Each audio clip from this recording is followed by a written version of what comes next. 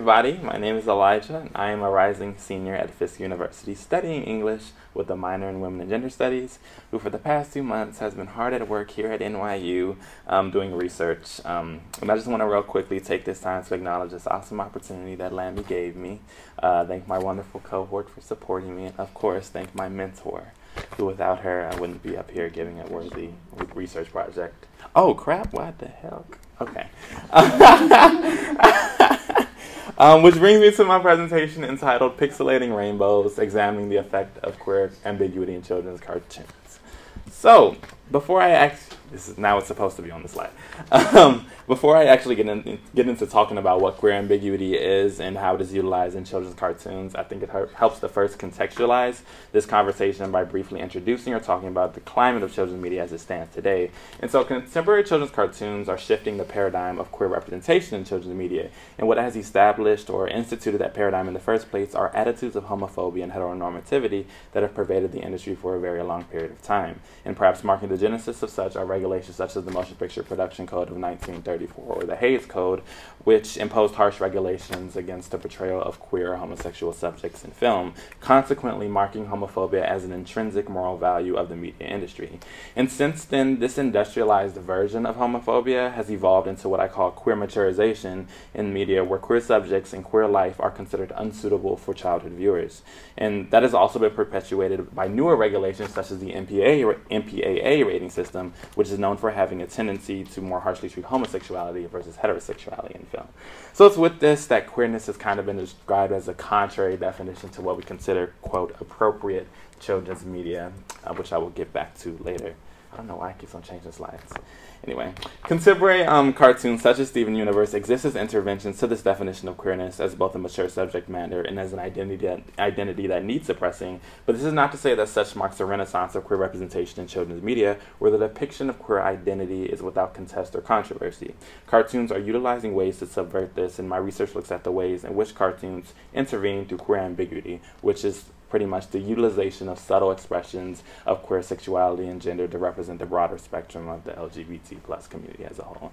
And I kind of want to focus on two things with this presentation. One, how characters in Steven Universe simultaneously represent multiple queer identities for its audience, thus being queer universalization, and also how ambiguity works as resistance to the industrial silencing of queer identity. Why does it keep doing that? Anyway, so looking at my first argument, the universalization of queerness within the show, we see this evident within the primary cast, comprised of the self-proclaimed crystal gems. Characters such as Garnet, Amethyst, and Pearl belong to an alien species known as gems. And upon first glance, we notice that the gems appear to be represented as female characters. However, gender identity and consequently sexual identity, oh my gosh, becomes a complicated aspect of the gem existence when we take a closer look at how the concept of gender, or lack thereof, operates within the alien race.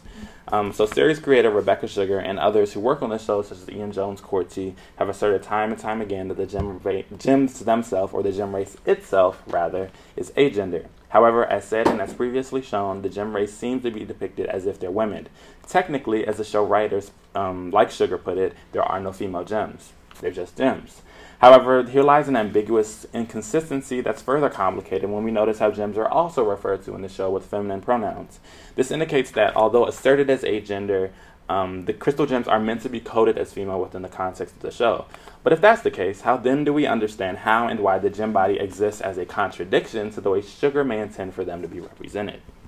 So in finding the answers to this question, I came across a paper titled Steven Universe Fusion Magic and the Queer Cartoon Carnivalesque by Eli Dunn, in which he theorizes that the gem body in Steven Universe is an arbitrary distinction that, instead of being what I call a contradiction to the ways are meant to be depicted, exists as a representation of the trans identity. Using the in-show description of the gem body as a, quote, illusion, Dunn argues that gender is performative, malleable, unfixed, and ever-changing. He makes the point using a bunch of different evidence, which I can't all explain today, but one of the primary ways in which he evidences this principle is through crystal gem Amethyst's prowess in shape-shifting, as evidenced in this GIF. When Amethyst enters the, quote, male form of the purple puma, even the pronouns used in reference to her are switched to masculine ones, and Dunn describes this gender fluidity as a representation of the trans identity. But I kind of want to take it a step further. Instead of arguing that the ambiguous, malleable, and fluid nature of the gem body instead ubiquitously represents crap, I'm so sorry. It represents the queer community as a whole, with trans identity being one simple shade in the massive, flamboyantly colorful universality of queerness. Still, even though I kind of disagree with this theorization, Eli Dunn's theorization is important, as his theory is just one in the entire Steven Universe fan discourse that evidences an awareness of queer ambiguity within the series. So Heather Clark, in her thesis titled My Lesbian Space Rock Show, examines the discourse on websites such as the Steven Universe subreddit, which I have the header pictured of right here, which common threads share a variety of interpretations, like the idea that the gem's gender is our own socially and culturally imposed categorizations onto the alien race, or even that the gems, despite having no gender, are choosing to identify as female. And additionally, she looks at what's called, quote, gender-bent fan art, where fans of the show reinterpret the so-called feminine representations of the gems as males. Here we see side-by-side artists offer cartoons, renditions of gem characters Pearl, Ruby, and Sapphire, next to the official artwork, who in their male form indicated androgyny and ambiguity in the gem body, further showing how open to interpretation the gems are within the series.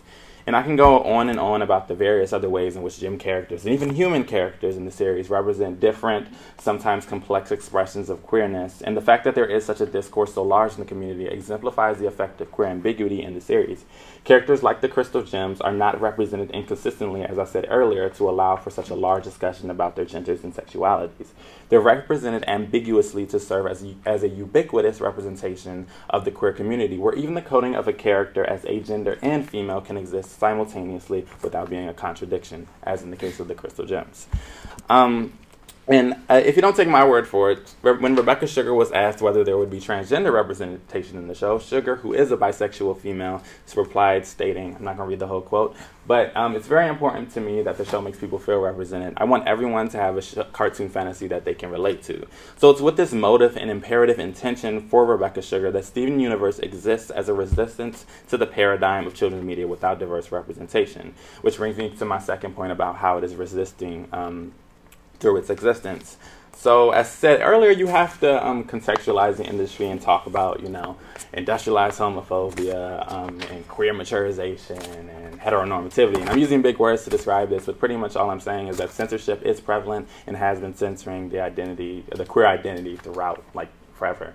And this is important to take note about how this how Steven Universe resisted, because censorship allows Steven Universe to exist. As Heather Hendershot explains in her book Saturday Morning Censors, censorship is a social process that both prohibits and produces meanings. And what is meant by this quotation is that censorship should not be seen as a, quote, reified prohibitory force, but rather a dynamic productive force that generates and reveals the same cultural fears which we try to hide.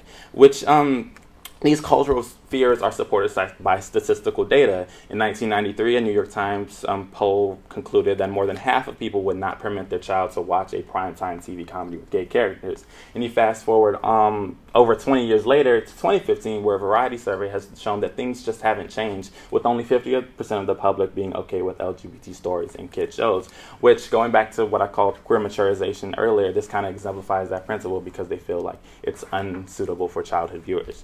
But that's just kind of like the homophobia aspect to it. And looking at how pervasive heteronormativity is in the industry, Martin and Kaziak's 2009 study entitled Heteroromantic Love, Heterosexiness in Children's G-Rated Films concludes that heteronormativity remains as prevalent as ever, proving that 75% of the highest grossing children's films of all times use heteroromanticism as a driving plot point, among other interesting statistics about heterocentric sexiness and objectivity.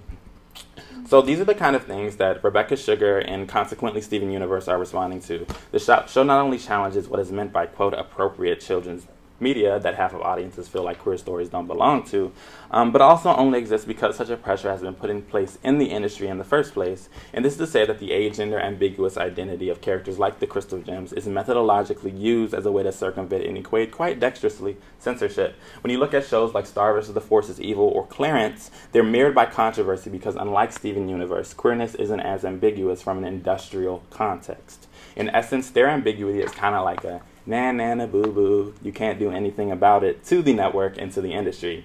And once again, if you don't take my word for it, the Steven Universe fan base itself exemplifies an awareness of how this queer ambiguity works from an industrial perspective, as pictured here in a comic created by a fan in which the personified version of Cartoon Network busts in on Rebecca Sugar like, what is this?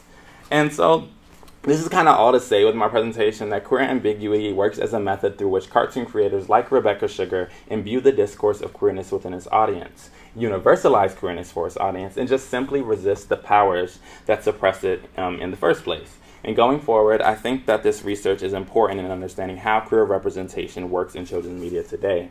As far as I know, you're not hearing the words gay, lesbian, or transgender in children's TV, and it's quite possible that we might not hear it for a long period of time. And while shows like Steven Universe are making a notable effort, I think it helps to look at other shows that are doing the same thing, their methods of resistance as well, and of course, exactly how these methods, including what I call queer ambiguity in this presentation, affect the childhood viewer and the queer child. So, yeah, thank you for listening to my presentation.